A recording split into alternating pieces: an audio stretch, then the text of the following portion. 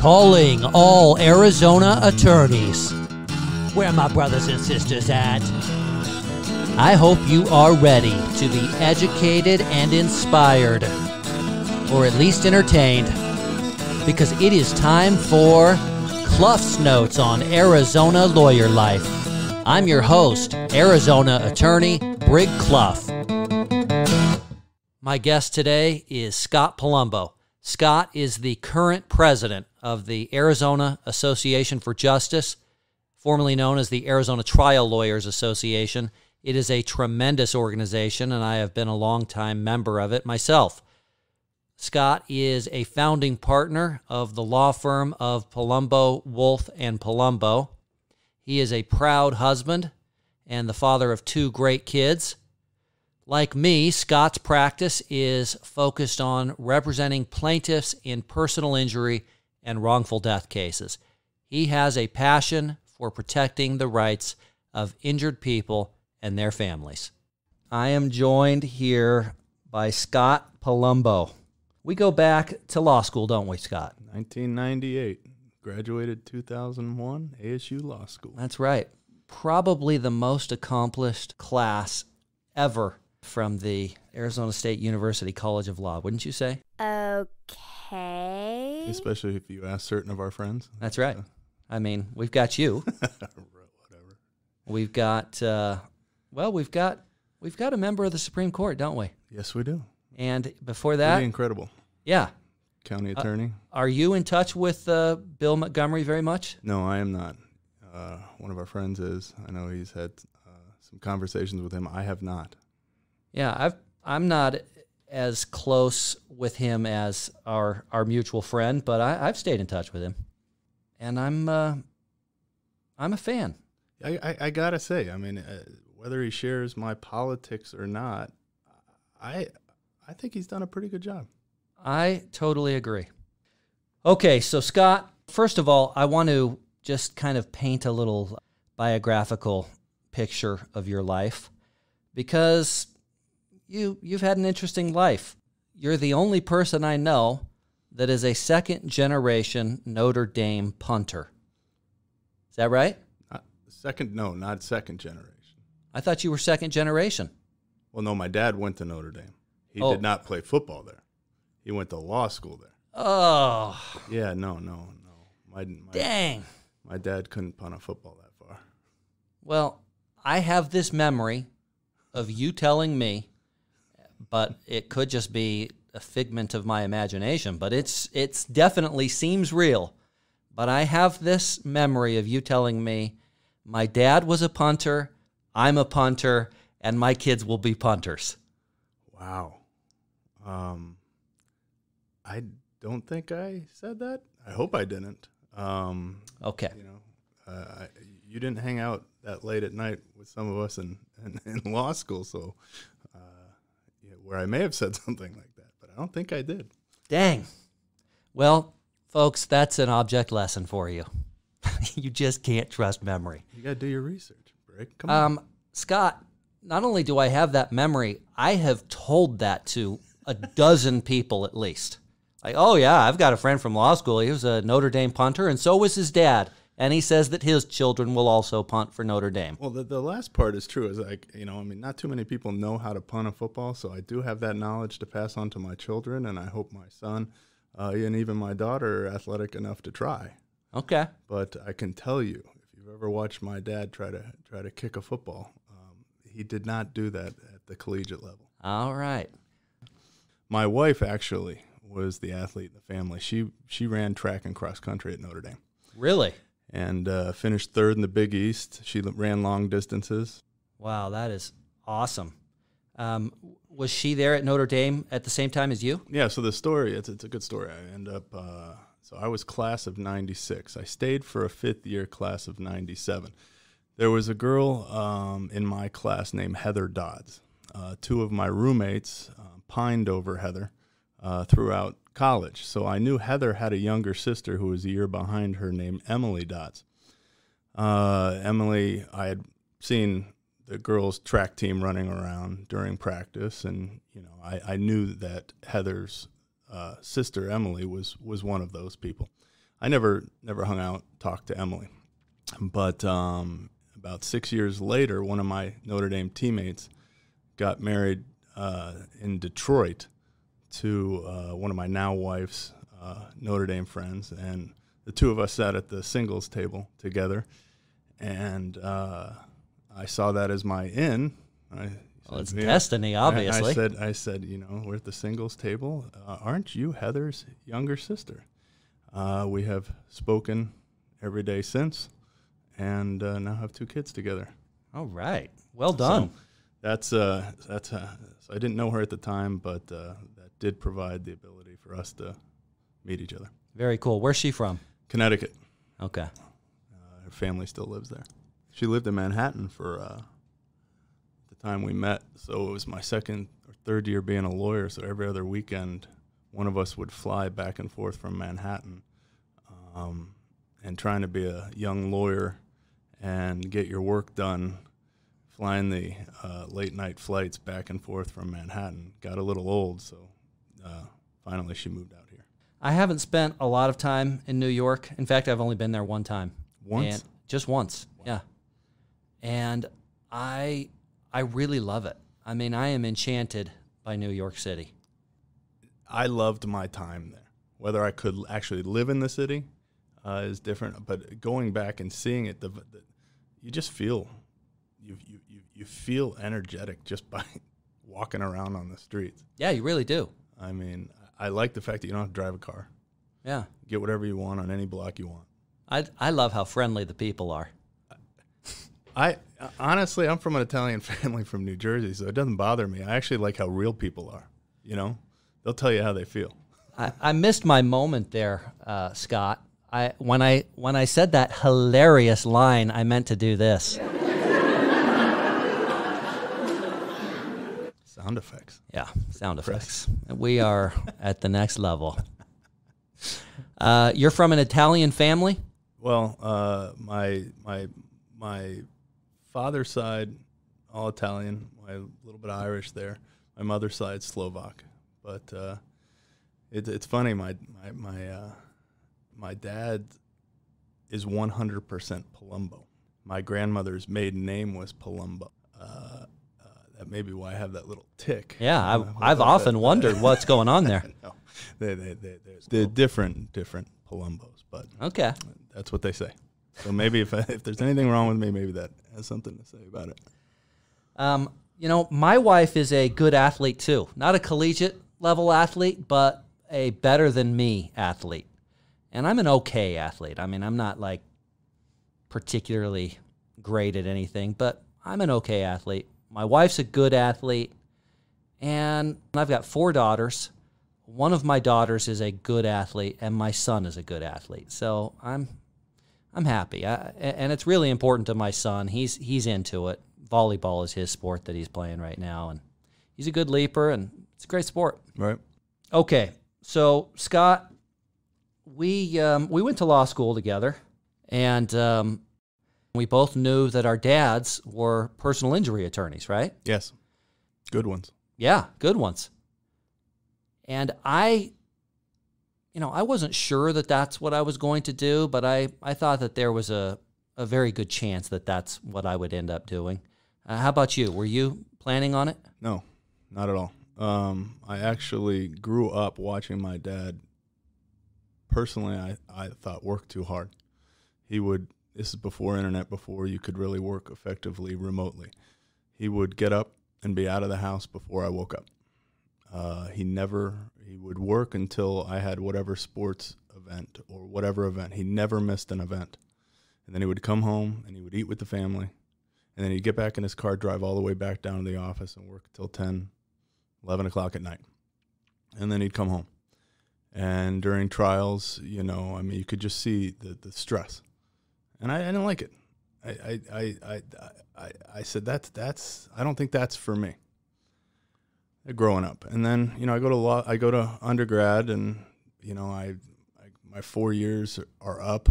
I delayed my degree to come back for a 5th year under the auspices of play football and also study for the LSATs. Well, because I didn't know what else I wanted to do. Nothing else intrigued me. So I thought I was going to go with the FBI. And I worked for Senator McCain my senior year, going into my senior year at Notre Dame as an intern. And the people who worked around there, gave me more insight in the FBI. So I decided I didn't want to do that. So when I come back to my 5th year for Notre Dame, I didn't study for the LSAT. So I went and bartended in Chicago for a year. And at that time I took the LSATs. Wasn't really prepared for it, but I did okay. And went to law school, not knowing if I wanted to do that. I knew that if you got a law degree, you can do whatever you wanted. Well, I ended up getting a job at Jennings Strauss and Salmon. My dad told me, listen, if you go to law school, you will not get a job from me. I will not hire you. You need to go succeed by yourself. And if you decide at some point in time this is what you want to do, then we can have that discussion. But by the time that occurred, my dad was no longer running his firm, making the employment decisions. So when I went to Jennings, Strauss and Salmon, I had unbelievable opportunities to get into court right away, because this is when Phoenix was expanding, and SRP was putting in power lines all throughout the valley, and they had a huge condemnation team getting the land rights to put the power lines in. And Doug Zimmerman and the people at Jennings Strauss chose me for whatever reason to help them out. Handsomeness. Yeah, well, yeah. It was mostly handsomeness. Yes, I'm sure. So and next thing you know, I'm in court doing all these hearings. And I loved it. I thought this was what I'm going to be doing. And, so I helped out on the condemnation team. And then one day, the managing partner came up to me at Jennings Strauss and said, hey, there's a gentleman here, Robert Tolman. He runs the plaintiff practice. Would you like to help him? And I'm of the mindset that if you ask me to go do bankruptcy, I don't know how to do it, but I'll say yes to anything. So I said, sure. But you know what my dad does? So I had never thought of doing plaintiff's work. It wasn't my intention. I go work with Robert, and we do very well, and I like it. And about a year later, my dad's firm was looking to hire an associate, and the fit was there. And ever since then, I've done nothing but practice personal injury law. But no, it wasn't, hey, Scott, this is your future. It played out that way, and I'm darn glad it played out that way, but it was never my life goal, my intention to do this. Wow.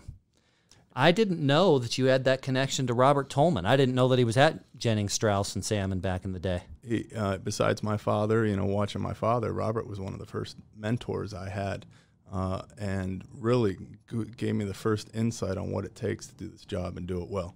Oh, wow. So, I always have dear love and respect for him.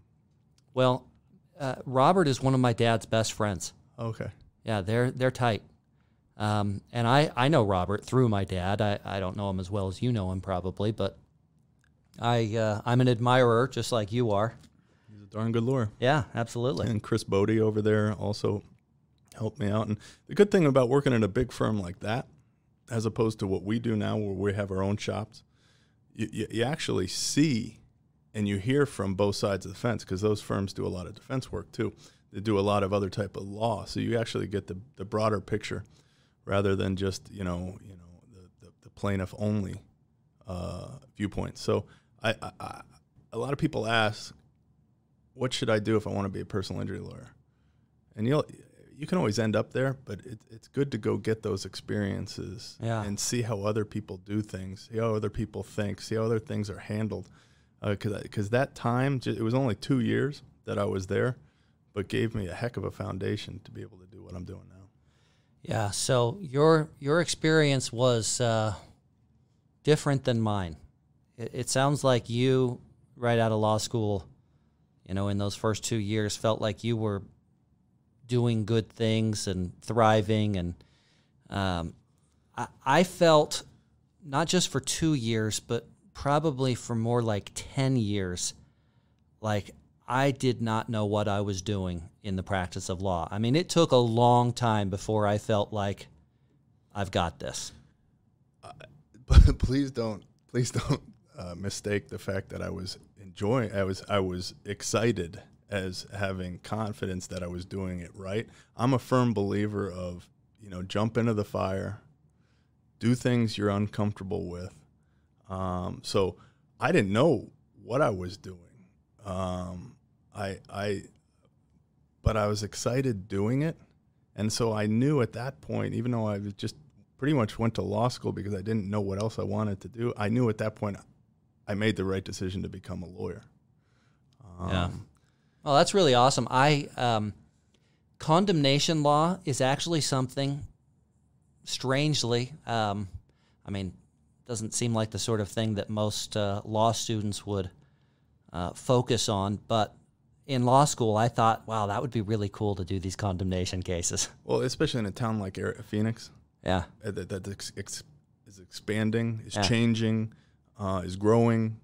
And especially around the 2000 time period, the economic expansion, there was so much going on that you just got opportunities because there was so much demand. And I just found myself at that spot, and they gave me the opportunity. Which you also learn, with opportunity comes responsibility. So it makes you take it a little more seriously, that you're not in law school anymore, that you are standing in front of real judges who can enter real sanctions, and helps you grow up quicker. Well, that's for sure. Which I needed. Didn't we all? So when I finished law school, I didn't go to work for my father's firm either.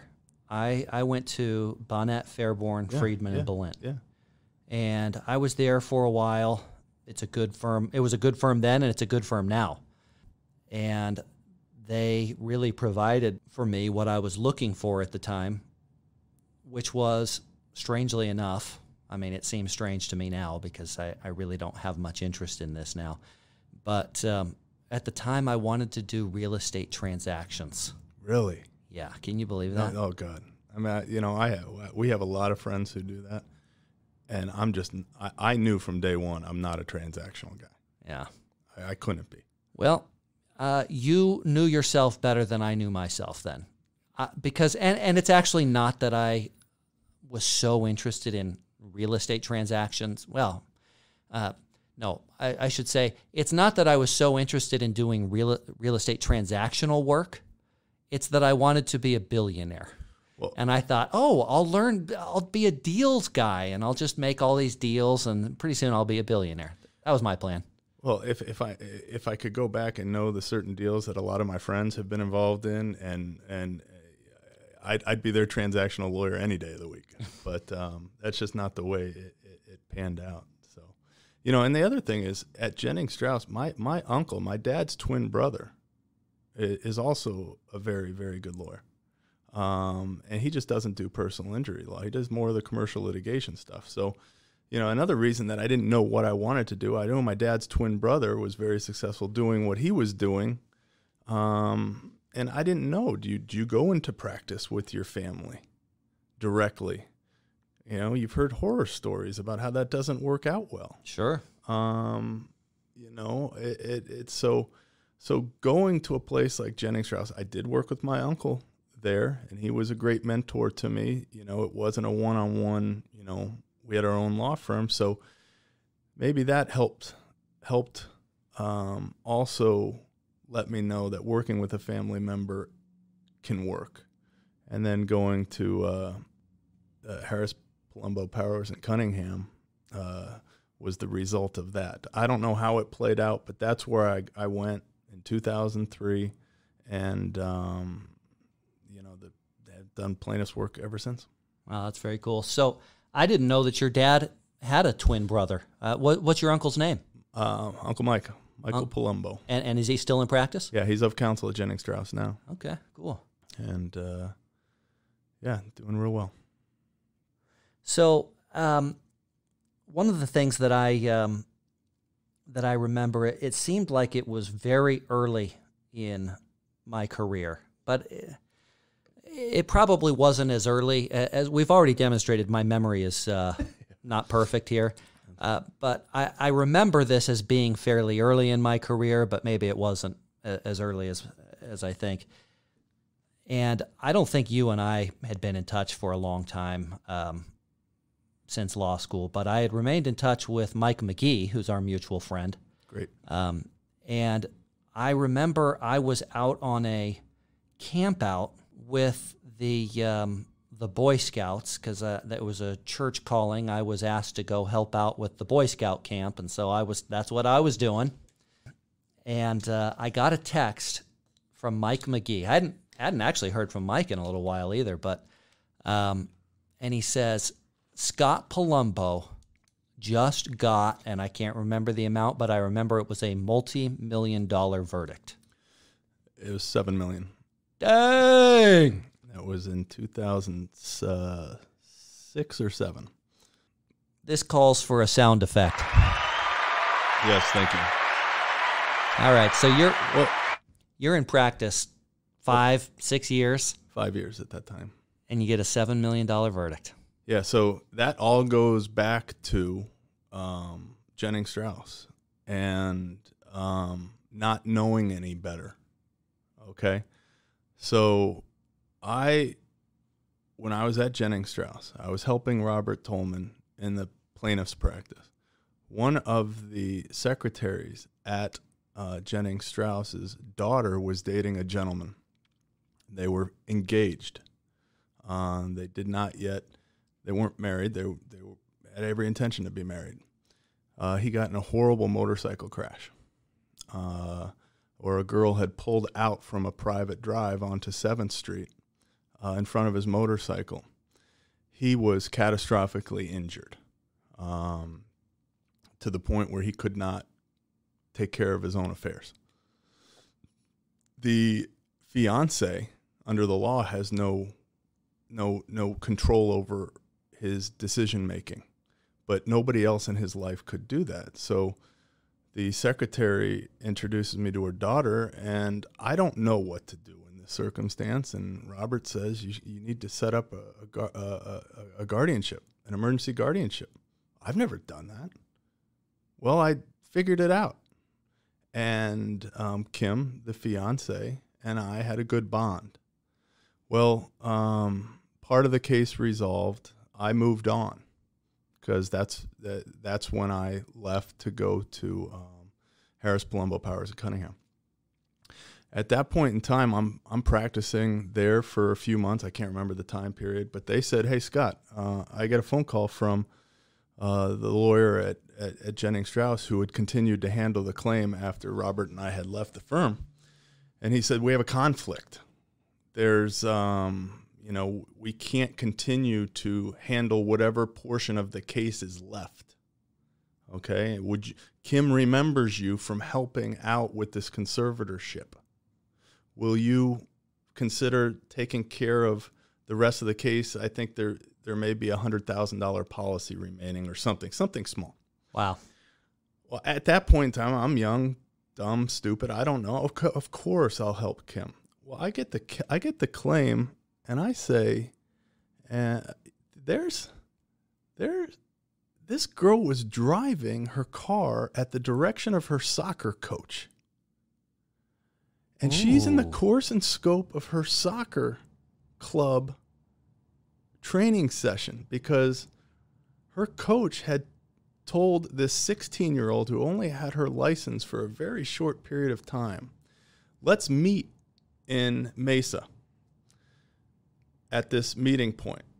And then he asked her, hey, I want you to drive 4 other children and follow me up to North Mountain Park in Phoenix, 20-some miles away. We're going to run up the mountain, and then we're going to go back to this meeting point, and then you can disperse. And I'm thinking back to law school, hey, during the time she's transporting these children on behalf of the soccer club, she's in the course and scope of the soccer club, so the soccer club must be responsible. They must have a liability policy, right? Mm-hmm. So I start pursuing that aspect. And next thing you know, it's not a $100,000 claim anymore. We're talking about many, many, many millions. Okay, let me stop you because I want to know, how did you get this information about this errand that she was on? Were you in litigation at some point in this, or I think I can't. It's been 14 years now, so I can't really remember where I knew about this. And I think it was from the lawyer at Jennings Strauss who was still handling it. May have triggered me on to this idea, and I just ran with it. But it was an absolute fight about whether or not this is a course and scope, a respondeat superior issue. It went up through the entire litigation, motions to dismiss.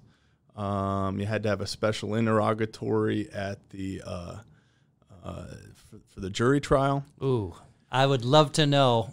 I mean, I wouldn't expect you to remember the exact language, but I mean, how that sort of question gets phrased to the jury, I think, is so critical. Very, very simple, because and here's the thing: is we went through multiple rounds of mediation. Where at one point in time thought we had this case settled, and it didn't settle. The insurance company, or for whatever reason, we thought we were done with this case, but it didn't get resolved. We went to trial, and the jury awarded many millions above where we thought we had the case resolved for. When the jury comes back and they say, we, the jury, find in favor of, it's every trial lawyer's butt pucker moment. They can say the plaintiff or the defendant. And those are the two words you listen to at that moment. Because if they say the defendant, case over, done, you're out. You get nothing. But if they say, we, the jury, find in favor of the plaintiff, okay, I just jumped that hurdle. This is a case where we had, life care plans over $15 million. The defense life care plan was many millions of dollars. Okay, but it's whether or not you get that, because there was contributory fault there. Is my guy, my client, the motorcycle rider, responsible for causing this crash? So we, the jury, find in favor of the plaintiff. So okay, I'm holding one hurdle cleared, two more to go. I'm holding Kim's hand, and I probably crushed her hand, because, by the way, the fiance, even to this day, has stayed with my client, and she has taken incredible care of my client. My client is doing wonderfully. So with that in mind, this is back before we knew whether there'd be anything to help take care of him. Wow. Let alone whether she was going to stay with him. So this is one of the best stories I have in my legal careers, because this has turned out wonderfully. Well, the jury, we find in favor of the plaintiff in the amount of, and then second butt pucker moment, $7 million. Okay, we got that. Next, so far so good. We find the relative degrees of fault to be. And there is a line for my client, the motorcycle driver, the 16-year-old girl, and the soccer club. Okay, because there's an independent claim of the supervision for the soccer club. Interesting, okay. Okay. So then you're like, oh, God, what are they going to say? Because if they say, you can have $7 million verdict, and if they put 100% fault or 99% fault on your client, you get 1% of $7 million. Okay, so. Okay, wait. Before you reveal this next part, I want to ask you, you've got an independent liability claim against the soccer club for negligent supervision. Well, but you also have a respondeat superior theory that if they answer the interrogatory in the right way, anything that gets attributed to the 16-year-old will pass through up to the soccer club, right? That's why the case was tried. Okay. Because they didn't think that there would be agency there. They didn't think that pass-through would happen. Okay. But if I look back, the actual claim against the soccer club was on behalf of the coach, who they did acknowledge was an agent. So there was an independent claim against the coach for his actions. Got it. Okay, so the coach, player, and my client, the motorcycle driver. We find the relative degrees of fault to be my client, 17%, I believe it was. Okay. Oh, yes. Okay. You'll take that. In any motorcycle case, yes. This was clear that I don't think anybody in any vehicle could have avoided this, but anytime you have a motorcycle rider, you have a bias probably against the motorcycle rider. Some people do. So I'm taking 17% any day. Okay, so at this point, Kim's hand probably is about, ready to either lose blood supply or break because I'm squeezing so hard. We find the coach to be, and I think it was 1 or 2%. Oh.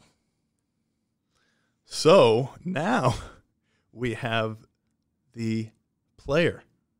Okay, let's do the math. I think that leaves 81% to her. So now I have 83% of $7 million going to the defendants. But all riding on how they answer the interrogatory. Yes. So now, I mean, we've got to all of these hurdles, and the special interrogatory is: do you find player to be an agent of the soccer club?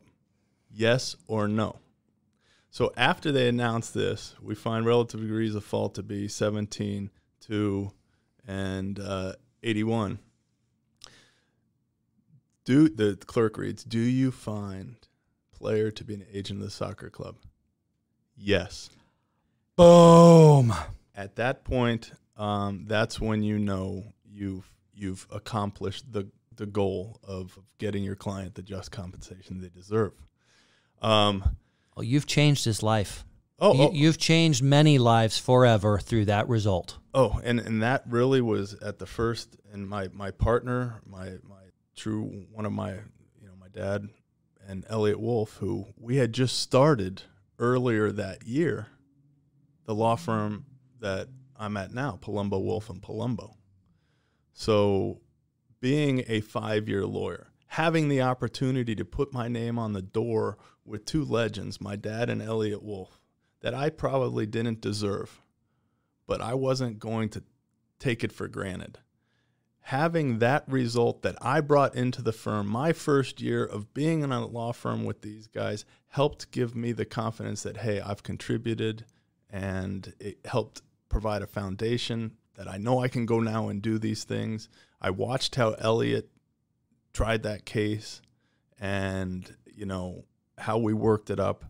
And that to me just caused some confidence, the ability to think big. And like Mike said, I was just happened to be the lucky one who found myself in that position because I helped a girl whose fiance needed help. She remembered me.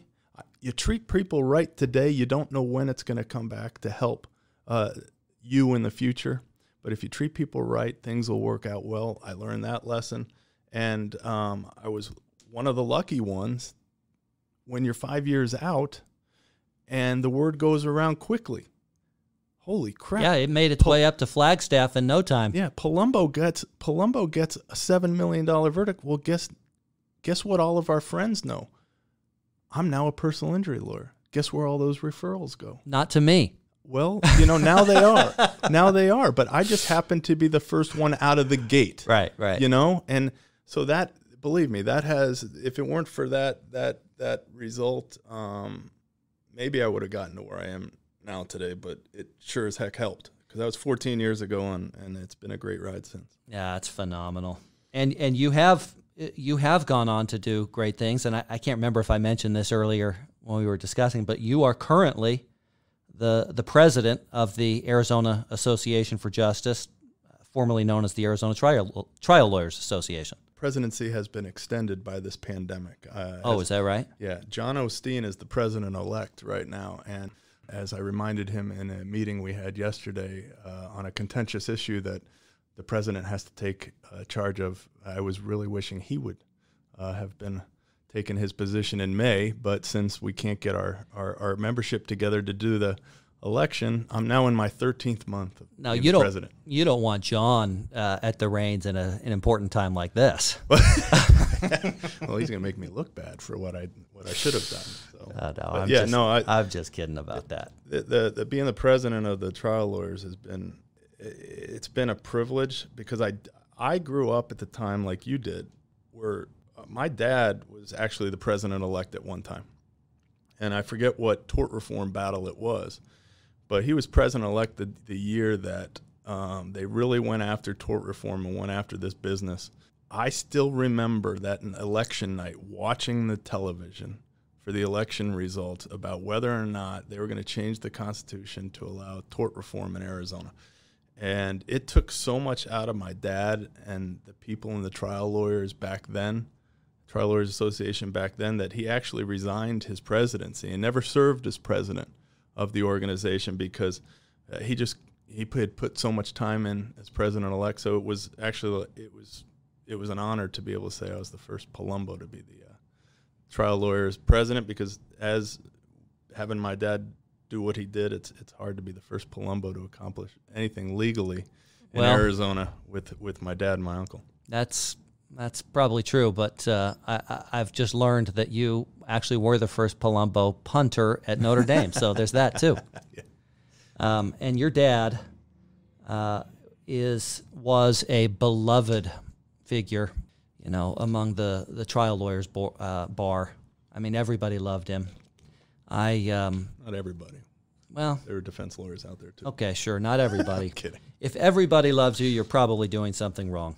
But he was beloved, and I didn't know him well, but I went and watched you try a case once, and I was chatting with your dad at some point in an intermission, maybe after you had just given your closing argument, and I said to him, man, Anthony, your son did a great job there. And there were tears in his eyes.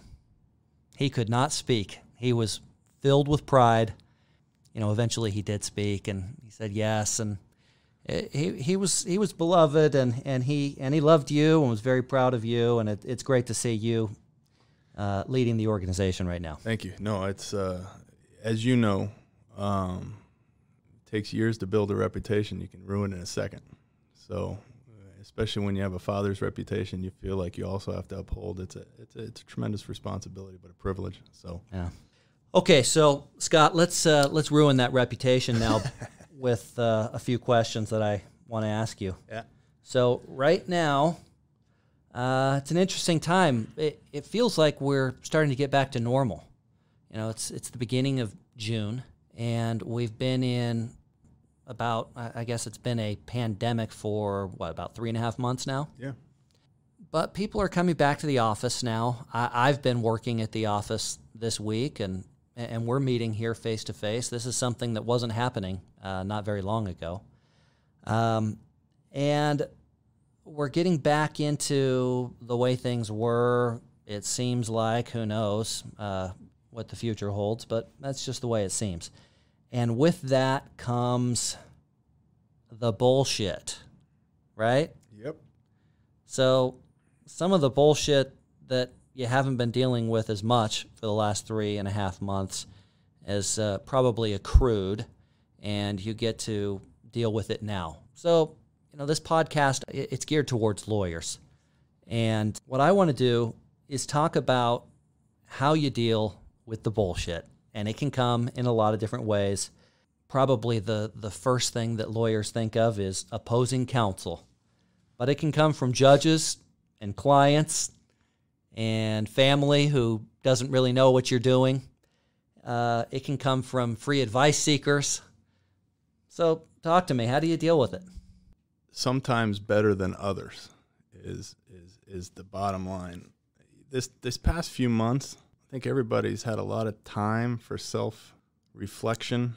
So the stress, I'm not saying this time hasn't been stressful, because I personally needed the break from the daily grind, the daily bullshit, the fights, that little feeling in your chest you get when you walk in the office every day, because you're gonna go in and you're dealing with problems. You're trying to make bad things right. The other side's trying to do the same thing. You're talking about a lot of money. You're talking about a lot of personal issues. You're talking about being sued. You're talking about suing somebody. It's not an easy job what we do. So going in every day, people who say, treat it like a job. No, it can't. It's a passion. It's a calling. okay? If you just treat it like a job, get out of it because you're not doing the job properly because you're representing people in their time of need. So the past few months, that feeling of I have to go fight this fight today on behalf of my clients and represent them and do the best I can hasn't been there in the traditional sense of I'm sitting at my desk. There's been a replacement of stress in that is there going to be civil trials anymore? Are we going to get a jury anymore? Oh my God, I can't sit at my office and send a letter and expect that they're going to respond. So do we just put things on hold for a while? If we put things on hold for a while, well, then are we backed up into next year? So there's different stresses that we've been having, but the daily grind of having any type of interaction or disagreements with the other side has been a nice break. I think that both sides of the fence are now coming back, and I don't know how it's going to be. Are we going to sit around, continue to do things as usual? Are we going to have in-person depositions? Are we going to have trials set anytime soon? I still think it's too soon to know how things are going to play out. But back to the issue of stress, there are stresses. It's just different stresses at this time. How you deal with them is how I've been doing it during this time is to treat it like I don't know what's going to happen tomorrow. I have no control. And once you realize you have no control, you start living in the moment a little better. You stop taking things for granted like, hey, you know what? I'm going to use this opportunity to go out and throw a baseball with my son. So I've actually really enjoyed this time. And if it weren't for the financial uncertainty and the career uncertainty and the, what's going to happen in this world uncertainty, this has been a good few months personally. Yeah, I totally agree. I'm aware that it has not been that for a lot of people. A lot of people are in really terrible circumstances where they've lost their job, they can't pay bills, people around them are sick or dying. Fortunately for me and for you, I haven't had that. And my experience, my personal experience, even though I'm aware of that there's a lot of suffering out there, has been similar to yours. In fact, I almost feel like I have spent 3.5 months at the cabin. I've got all of my family in close together. We're all quarantining together or have been quarantining together. And it's been an opportunity for a lot of family closeness. My 2 oldest daughters just got married. And congratulations. Yeah, thank you. That's awesome. Yeah. I saw pictures. You didn't look proud at all. No, hardly at all. My new family members, these 2 new sons-in-law, they're awesome. I love these guys. I couldn't have chosen, if I was given the opportunity to choose, I couldn't have chosen better guys for my daughters. But I really didn't know them before they got married, hardly at all. And they got married, and instantly we're all quarantining together. Yep. And so I've gotten this opportunity to spend a lot of time with them because they're, one of my daughters, it was their plan already that they were going to live in this little casita that we have. So they were here already. But then my other daughter that just got married, her college was her classes were canceled, as were the classes for her husband, and so they're living with us now too. So everybody's all together, and it's awesome. There are no fights? There haven't been any. There haven't been any. You guys don't have enough Italian. Not enough Italian. No. Just, well, I will, maybe I should amend that a little bit. Not with my sons-in-law. No fights with my sons-in-law. But my son we've been playing a lot of basketball. And I hadn't played basketball much in years, but my sons-in-law are really good basketball players. So we go out and play just in the, at our house. And my 14-year-old son, this is the first time he's really started playing basketball, and he likes it, and he likes to compete. And I got a ball tied up with him. I kind of reached in and grabbed this ball from him, and I was trying to jerk it away. And I thought it was pretty clear that it's a jump ball. I mean, I've got this thing tied up, but he did not back down and just keeps thrashing around like a madman and actually broke my thumb. And so I don't know that I would really consider that a fight, but I was pissed. Yeah, well, you just at some point in time you got to realize they're going to get bigger than us, and stronger than us. No doubt about it. Yeah. So no, going back, and there's a lot of suffering out there, and if for the first few weeks all I did was watch TV and the news, and I'm a high anxiety type person, that just increased it. So once I stepped away and started looking for the good things during this time, I mean, you could easily curl up in a ball and worry about your future, but this has really taught me, take it day by day. Do the best you can. The BS, the bullshit that we used to think was important is not important. You're dealing with defense attorneys. I've actually seen a few of them now on the streets, walking in stores or whatever, and I actually miss them. They're good people. Stop, the BS fights we were getting in really were BS. It's helped me realize that stuff's not important, What is important is be able to have your son break your thumb playing basketball because you have the opportunity to do it, not sitting at your desk. I love working from home now. I get just as much done at home, but I also have the ability, if my son or my daughter wants to go do something, I'll go do it with them. So I don't know how all this is going to play out. I think there are going to be a lot of changes. And hopefully I take the attitude of do what's important. No need to have the BS fights when it may never come to fruition. It's not worth the energy you spend today worrying about it, if that makes any sense. It makes perfect sense. And there's a scripture that goes along with that. It's blessed are the flexible, for they shall not get bent out of shape. Are you sure? I have been better over the past few years, but I was the inflexible, full of piss and vinegar. Everything was a problem. Everything was a big deal. I tried, and I really was trying to get better over the past few years, but hopefully this past 3 months is what puts me over the edge. Because honestly, who cares what the other side thinks? Do what's right. If you have to fight about it, move on. It's not worth the stress and the headaches. And hopefully the mindset of the bar gets a little better. You're going to have to be flexible in this next few years. I just read there's a new report that came out by the Supreme Court today about guidelines for handling the juries.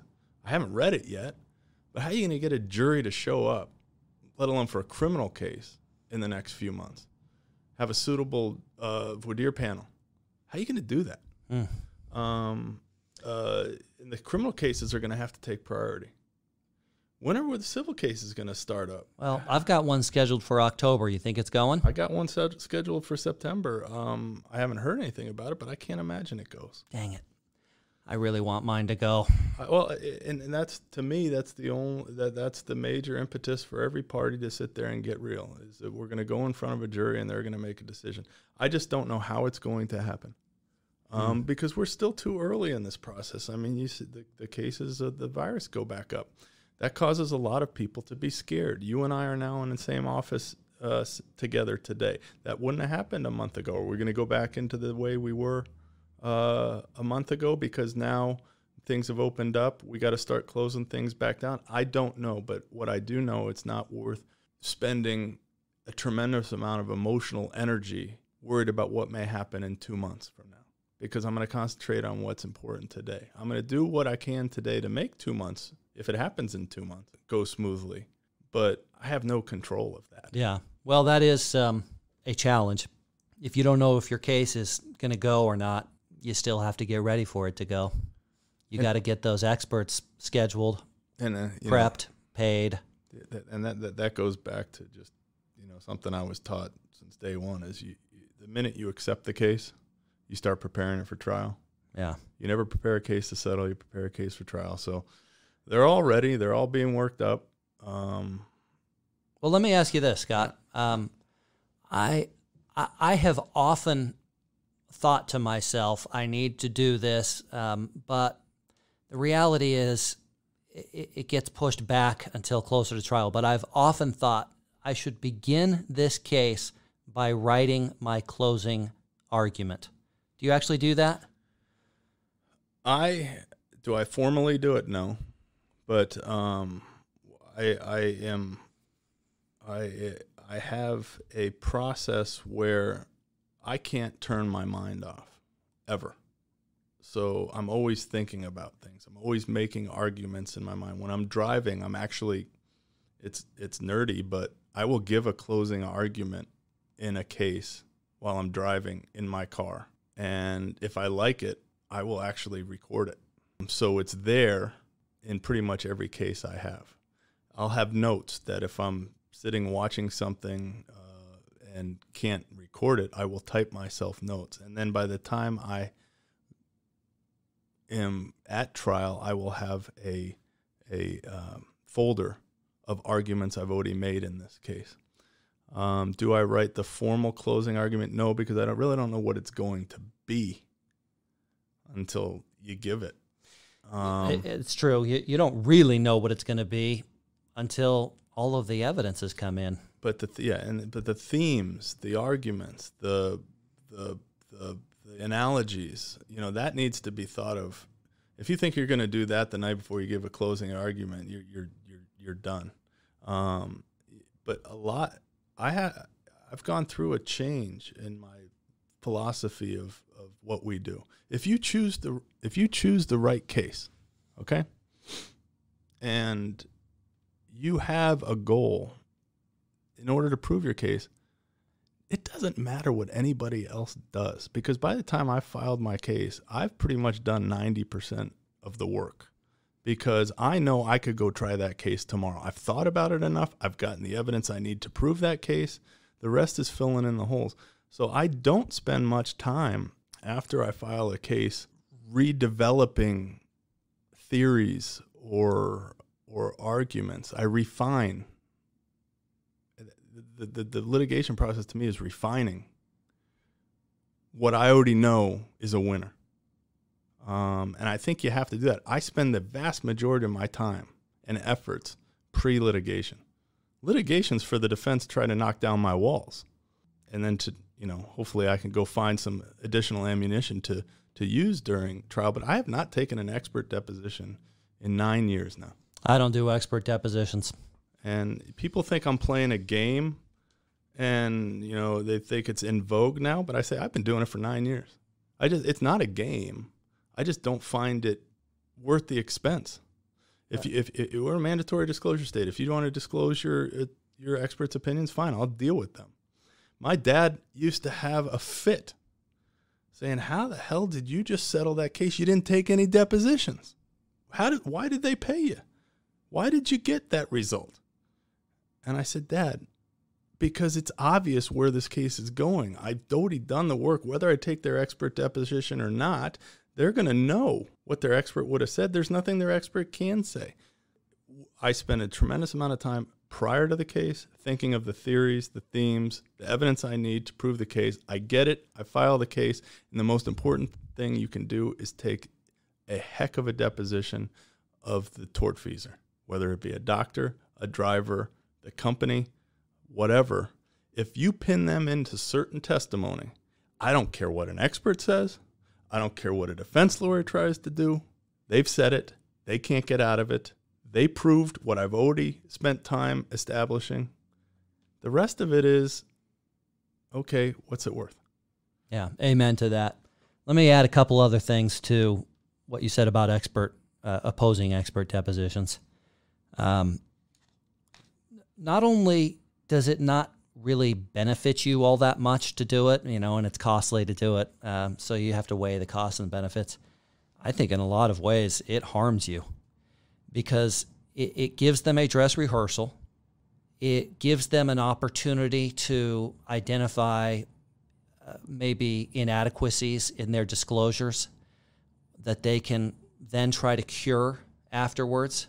And maybe the judge will let them. Maybe he won't or she won't. But I 100% agree. I love being told you're playing a game by not deposing my expert, by thinking that that you're going to pull the non-disclosure game out at trial, Scott.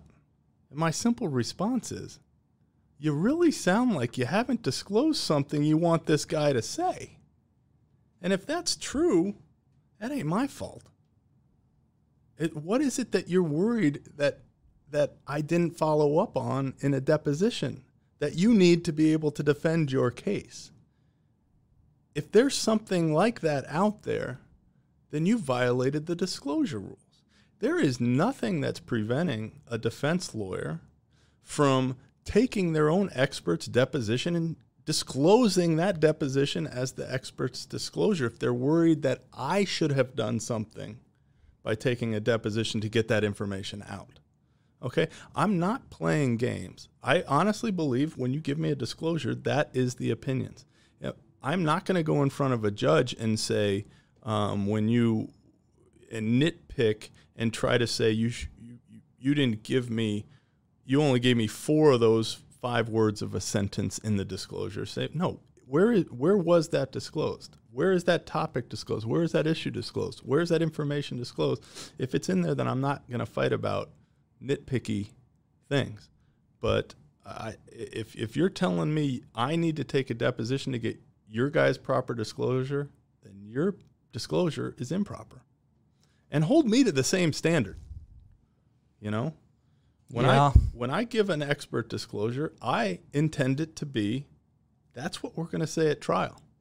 And you can hold me to it. But I've actually had people offer to pay me to go take their expert's deposition. Really? By the hour. And again, it's like, if you really think I need to be paid to go do this, you haven't done a proper disclosure. It's not a game. I just, and my dad, he tried a case that he didn't take any depositions in, expert depositions for the first time. I asked him, did it make any difference? And he admitted, no, it didn't make any difference. All I did was save a lot of time and money in preparing the case. And if you're going to take a deposition of an expert, or if you're going to take a deposition of the witness, I hate long depositions. I mean, I've. Then you wouldn't like my depositions. Seriously? I take a long deposition. I think I love the 5-minute, 10-minute deposition. I mean, if there's something that can be done in 5 minutes, 10 minutes, I'll do it. I don't like. Okay, well, I don't. What about the evasive witness, though? I mean, how do you handle your evasive witness in a 5-minute deposition? No, because you can't do a 5-minute deposition with them. But what I've learned is evasive witnesses a lot of times are doing themselves more harm than good. I used to sit there if I wanted a witness to say, you were speeding, weren't you? Well, the police have them down at 65 and at 20 or whatever. You would admit that at the time of this, you were speeding. Well, what does that mean? Define speeding. You were driving over the speed limit. Can you remind me again what the speed limit was? You know what? I used to sit there and want to come across the table and strangle these witnesses. Okay, I'm still there. Okay. Enlighten me. Okay. But now I've learned that is awesome. Because what you've just done, the jury is going to hate that witness. If they said you were speeding, yes, that witness just took accountability. I was speeding. And you did cause this injury. Yes, I don't like those type of witnesses. But if you have a witness who obviously was doing something wrong and can't even admit that they did the obvious, the jury's going to hate that person. You're going to make more points by simply saying, ma'am, you need me to define for you what speeding is? So I don't get angry anymore. I get happy. Well, okay, yes, I am with you there. I do light up when I see that because I can see how I can use that. And I want to draw them further and further into that, which they'll do. I mean, once they've started in that path, they will just keep on going. Right. And so the younger me used to think there was only one way to win the game, and that was through just brute force and you're going to answer my question, damn it, and I'm going to stay here all day until you do. Well, I've realized that's not the only way to win. You can win by them not answering your question. Not answering the question can sometimes even be better than answering the question. Sure, you're going to have to go after some people who don't answer a certain question a certain way because you need it answered a certain way, but otherwise I've learned to be more flexible. You know, again, I've spent a lot of time throughout this pandemic. There has been an incredible explosion of webinars, free legal seminars, webinars of people, great people in our Brian Panish, Keith Mitnick, Crowley. All these guys have been hours a day of free content to watch and listen to them do opening statements, depositions, closing arguments.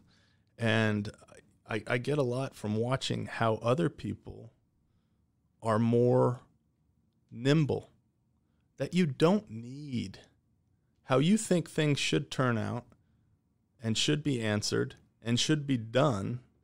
That's the way you think. But there's multiple ways to have the same outcome if you listen and you take what a witness says. And just because it wasn't what you thought they would say, if you're nimble enough and smart enough, and you know where you need to get. If you don't go through door A, go through door B. If they want to fight you, turn them into being an obstinate witness. So I've learned a lot from watching other people be flexible. Yeah, it's a great point. Being prepared is one thing, and you absolutely need to be prepared. But being prepared doesn't mean having a script. Being script bound really takes away a lot of your options, a lot of your power. I have a feeling on that. I go into a deposition with every single question typed out. Oh, wow. Okay. Every single question typed out in exactly the language I want that question answered. Okay? Because I know that if not every question I have to ask a certain way, okay? I can't control how the answer is going to happen. Because I know that if I ask all of those questions and whatever responses I get, I've covered every topic I need to cover in order to establish what I need to successfully prosecute the case that I know is owed a winner. Yeah, that's how my dad does it. He writes out all of his questions. But it could be a tremendous detriment to anybody who does that and uses that as a crutch. You can't stick by your script. You have to listen to what they're telling you. Because what I'll do is I'll have the pen in my hand and I'll ask the question, okay? And if they go on a tangent, I make a mark on that piece of paper, on my questions list, then I go to my yellow pad. And now we're on a tangent. So now I know where to go back to my script after we get back off this tangent that you just tried to take me on, okay? Because a lot of people, I'm too afraid if I don't have my questions scripted out, I'm going to forget to ask them. So we can go on as many tangents as you want. I'll cover them, but I'm going back here. I'm going to get my questions out. So I script my questions, but I listen and I follow up. And preparation, if you prepare enough, you know when they're going on a tangent. You know when they're trying to take you on a rabbit trail. And you can follow those as long as you want. But a lot of times, if you don't answer my question here, and you want to go on a tangent, I'll ignore where you're going because it really doesn't help my case or whatever. You can give me whatever BS excuse you want for speeding. It doesn't change the fact that you were speeding. And if you want to give me a 5-minute answer to you were speeding, that's fine. I used to, at my dad's old firm, Frank Powers and Sean Cunningham, have one of the greatest nurse practitioners in the world and nurse paralegals in the world. She could take a better deposition than I could have for the first 10, 15 years of my practice because she's been through so many of them. And she, in preparation for every deposition the lawyer is going to take, writes out 10, 20 pages of questions and issues and, has the question, the reason you ask this question is because it goes to this medical article, and this medical article says A, B, or C. And you've got now 15 pages of perfect questions. Wow, that's awesome. Well, or is it? Is it?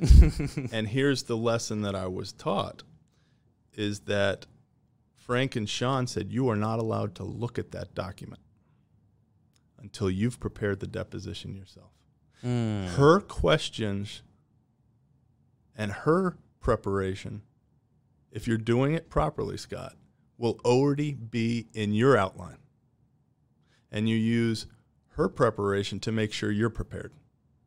And you can then use it to augment your preparation. If you did miss something, great.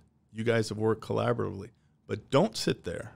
You're never going to learn how to take a deposition. You're never going to learn the medicine. You're never going to learn how to process one of these cases if you use somebody else's work product to prepare you to go in and ask the questions. So I to this day, prepare all of my own questions, do all of my own research, and then at that point in time, I'll ask others for their input. Otherwise, you're going to half-ass your effort. That's a good approach. I like that. Scott, it has been a real pleasure to have you here. There's a bunch of other stuff that I'd love to get to, but I think that's going to have to be part 2 of your podcast. Let's do it. So I appreciate you having me here. And you're a hell of a friend, hell of a guy, and I really do appreciate you having me. Amen, brother. Same to you. Hell of a friend, hell of a guy, and I appreciate you allowing me to just call you Scott during this podcast. Normally, you insist that I call you President Palumbo, right? I do, especially during this 13th month. Yep. But as soon as I hit the stop button here, I'll go back to the formality that you normally demand. Thanks, President Palumbo. Thank you.